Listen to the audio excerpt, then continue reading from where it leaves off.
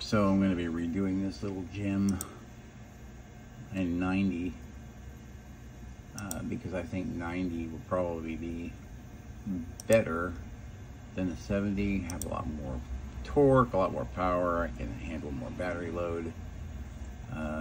It's been a lot of work, and I think I got it finally nulled out. But here's the old one with the 70s.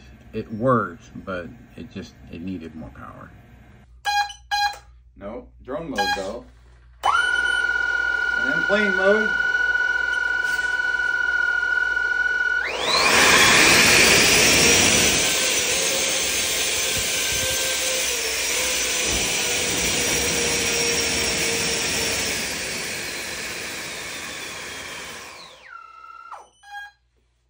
Okay. See, I still have its nervous system here with the iFlight, but I might need a bigger ESC. This is the 500X from APD. That's the power distribution board that can handle it. But yeah, we're definitely going to go with bigger ones than the 70s that we had before. I think this next time we're going to go with definitely 90 for the Javelin.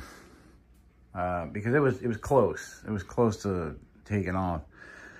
And in drone mode, because of the angle mode that I was using, it was a little bit difficult to get it to actually get some, takeoff because of the weight. But you switch to plane mode, and it doesn't limit those RPMs anymore.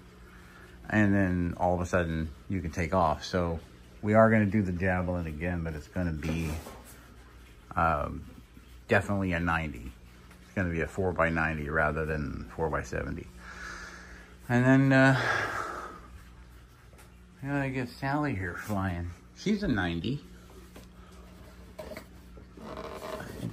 Yeah, she's a 90. So we'll see how this performs, and if it works, then I'll get 4 of these for the new Javelin. So yeah, got some work to do.